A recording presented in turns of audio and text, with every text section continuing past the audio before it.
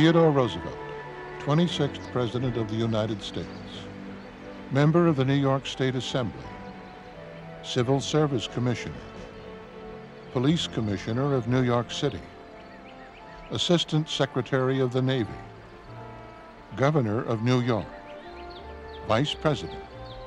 He was all those things and much more. Soldier, rancher, historian, conservationist, and writer on many different topics. Even now, his words and his image are all around us. Here on an island in the Potomac River in Washington, D.C.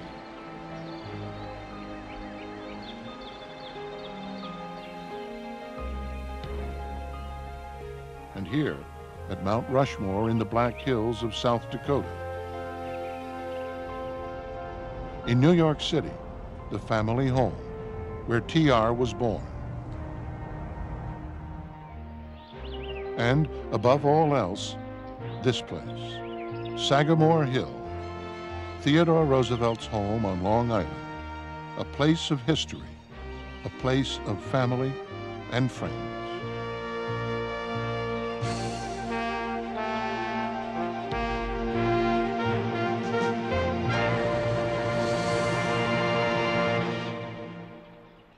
This is the story of a man and a house, an association of over 30 years, a special man and a very special house. At Sagamore Hill, we love a great many things, birds and trees and books and all things beautiful, and horses and rifles, and children and hard work, and the joy of life.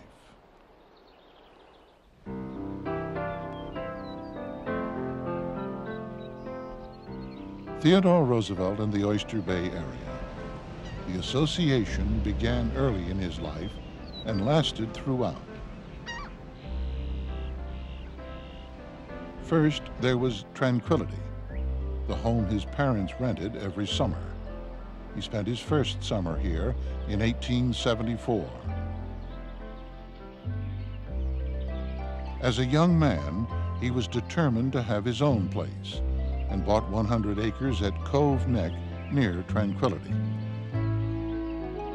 He planned the house with his wife, Alice Lee, and decided to call it Lee Home. He wanted it to be a very special place. I wished a big piazza where we could sit in rocking chairs and look out at the sunset. A library with a shallow bay window looking south. The parlor or drawing room occupying all the western half of the lower floor. Big fireplaces for logs. Above all, he wanted it to be a comfortable place. I had to live inside, not outside.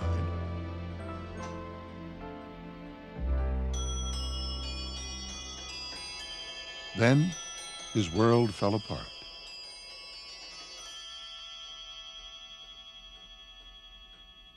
His wife, Alice Lee, died in 1884.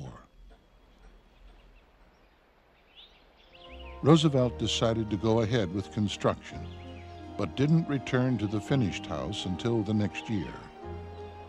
The name Lee Home would no longer do. He decided on Sagamore Hill, named after Indian chiefs who held councils of war on the land back in the 1600s.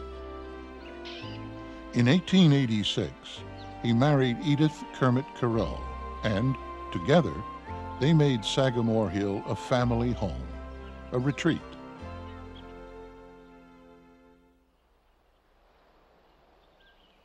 Sagamore Hill was the Roosevelts' full-time home, the only one they owned. There had been others they lived in New York City, in the state capital in Albany, and in Washington. But this was the magnet, bringing them back as often as possible. And when they came, they brought back mementos of their lives.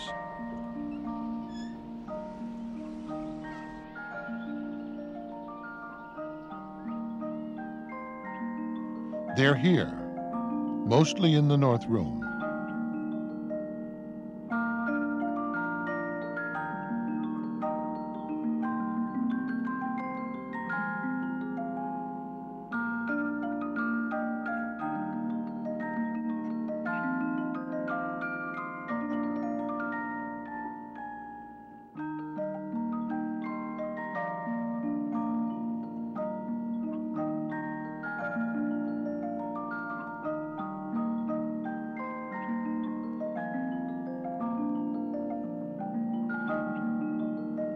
Among them are reminders of Roosevelt's sudden fame as a soldier.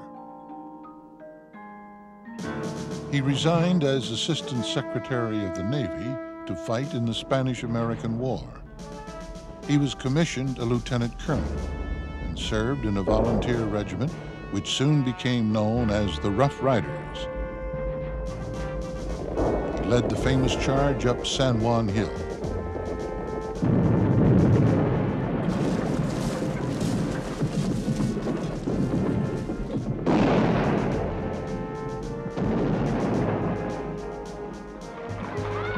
And he came home a national hero.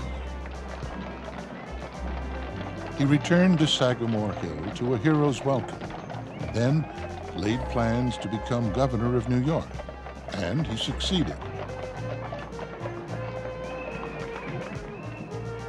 Then an even higher honor.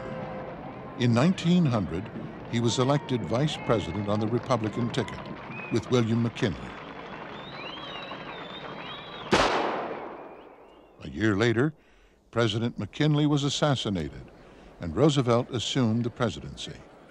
He was only 42, the youngest president to take office. The family moved into the White House. Children, pets, toys, and lots of visitors, all of them eager to pose with the president. And he willingly obliged. But returning to their own home at Sagamore Hill brought the greatest pleasure. After all, fond as I am of the White House, there isn't any place in the world like home, Sagamore Hill, where things are our own with our own associations, and where it is real country. But it was no longer possible to leave responsibilities behind.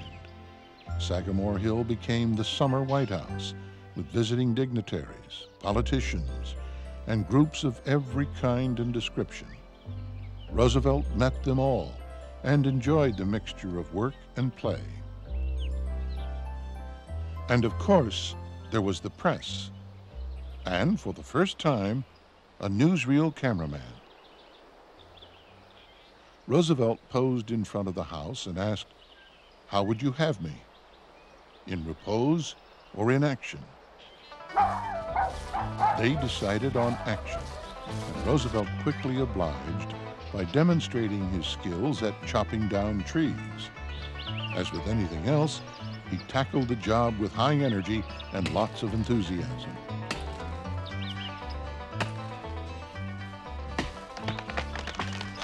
Still, though, there was work to be done, and serious issues to be studied and acted upon. And this, too, was tackled with energy. Roosevelt took on the plight of factory workers. Conditions were filthy. The work week was 60 hours, and yearly take-home pay was $600. TR's concerns became known as the square deal, an issue he carried all across the nation, making people aware of the evils of the new industrialization. No man can be a good citizen unless he has a wage more than sufficient to cover the bare cost of living and hours of labor short enough to bear his share of the management of the community. He went to bat for embattled coal miners, settled the long and bitter strike of 1902. There were threats of civil strife, even a revolution. but TR brought it to a close. He attacked big business, forcing the breakup of large companies which were controlling industry. If Roosevelt understood the problems of America, he also understood the role it needed to play in the world, a leader of nations, strong and peaceful. Much has been given us, and much will rightfully be expected of us. We have become a great nation, forced by the fact of its greatness into relations with other nations of the earth. And we must behave as beseems a people with such responsibilities. To demonstrate his point, he sent ships of the U.S. Navy around the world, the Great White Fleet. He also demonstrated that America could assume greatness and make things happen. He built the Panama Canal over the strong and justified objections of many. And, in typical TR fashion, went there himself on an inspection trip. He minced no words about his intentions. I took the isthmus, started the canal, and then left Congress not to debate the canal, but to debate me.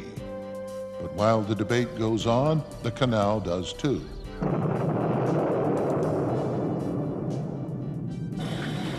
And they are welcome to debate me as long as they wish, provided that we can go on with the canal.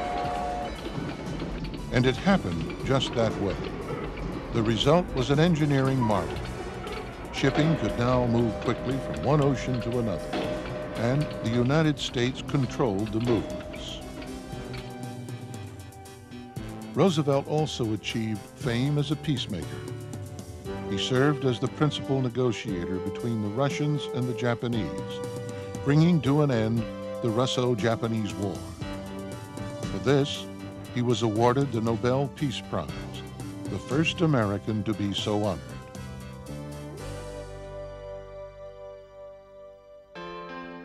And in between, there were the personal moments and celebrations. At the White House, his daughter Alice married Nicholas Longworth. Theodore gave his daughter away and then joined the couple for the formal portrait.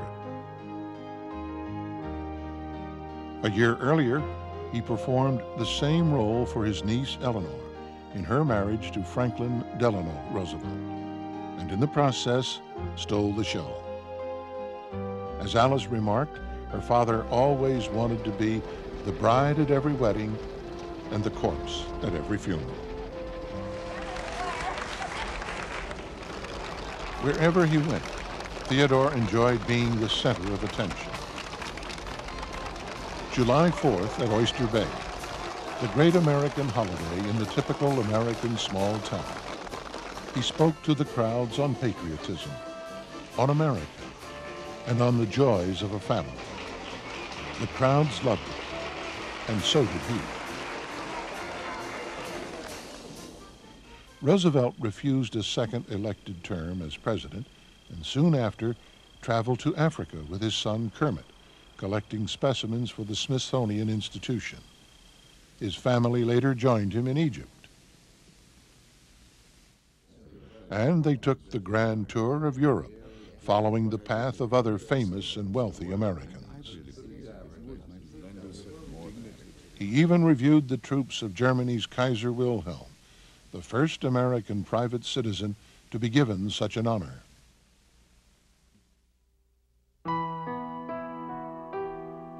When he came back home, he sought the Republican nomination for president. He was turned down. As elected nominee to the Bull Moose Party, he lost to Woodrow Wilson.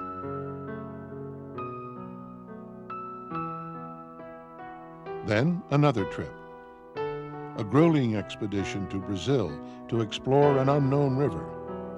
It took its toll on his health, and he was never quite the same. But still, he persisted.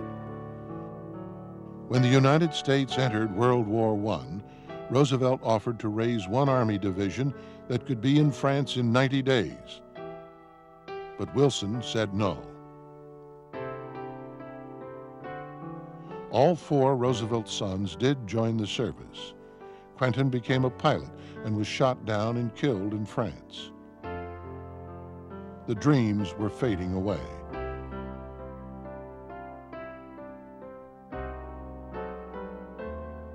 But still, there was that spirit.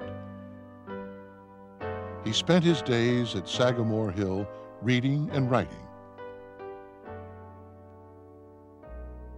Upstairs, the gate room provides the final chapter. This is where he died, peacefully, on January 6, 1919. He was 60 years old.